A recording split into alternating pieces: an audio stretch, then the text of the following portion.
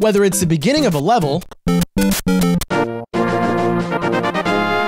in the middle of battle, it's likely you thought back to an 8-bit world just by hearing these sounds. That's because video games have become embedded in the fabric of American culture. From the arcades, to your smartphone, we gotta move now! To your home, of course, video games have also become a multi-billion-dollar industry, prompting researchers to try and understand the effects they have on gamers, and the results often come back negative. These aren't sounds from the war in Afghanistan. What you're hearing comes from the popular video game Call of Duty, in which gamers are put into simulated war situations. It's games like these that Cal State Northridge child and adolescent professor Joyce Brusasco says can be harmful to children and teenagers' health. Video games, typically you sit on a couch and you just watch them and play them. So that's our big focus, is that we want kids up and running around and we want them involved. And we also want them to be engaged in some sort of educational activity. So just sitting on the couch working through, a Mario or something like that is not productive. I mean, it's okay to actually veg out and give that opportunity for your brain to kind of just rest, but some of those games are not restful for brains. The negative effects of video games have been widely reported and researched on, but some recent studies show that some video games can actually trigger positive behaviors and effects on people, from toddlers to seniors. And one of those positive effects has come from the introduction of motion video games, which are played on consoles such as the Nintendo Wii and Microsoft's Xbox Kinect.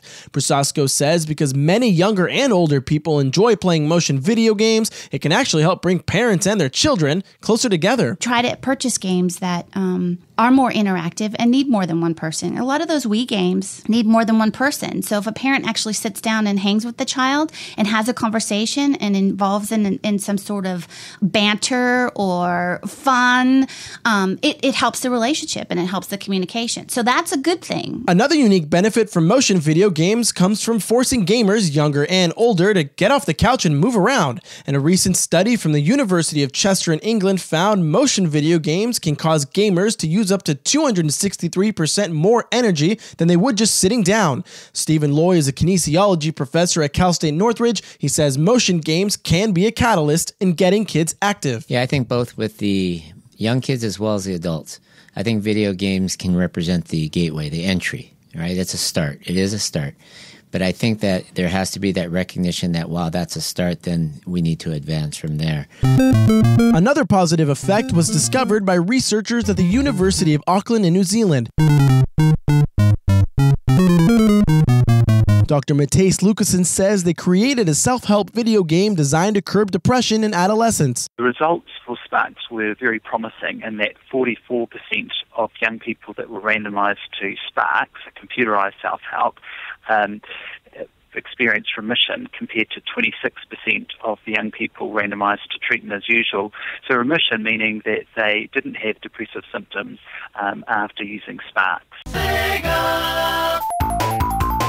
Back in the States, a recent University of Texas report shows video games can actually help decrease crime.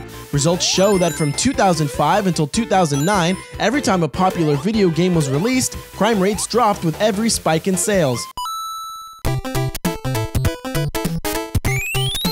Finally, a study released earlier this year from researchers at Brigham Young University says 3 out of 4 non-gaming spouses wish their significant other would play video games less and pay more attention to them. But like Brusasco says, video games can potentially strengthen relationships, like in the case of Stephen Aldama and Angela Maciel, a San Diego couple that says video games helped kickstart their connection. I mean, we kind of came to know each other over video games. I think, going over and playing like Super Mario Brothers or something like that was something that definitely got us closer together as friends.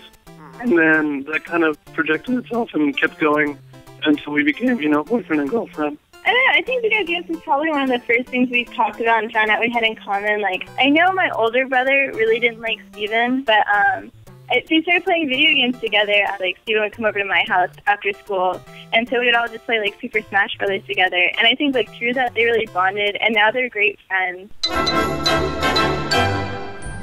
So although video games often get a bad rap from researchers and mass media, just remember, this potentially addicting form of entertainment can sometimes have positive effects on our lives, with moderation, of course. That's game over for me. I'm Jonathan Gonzalez, KCSN.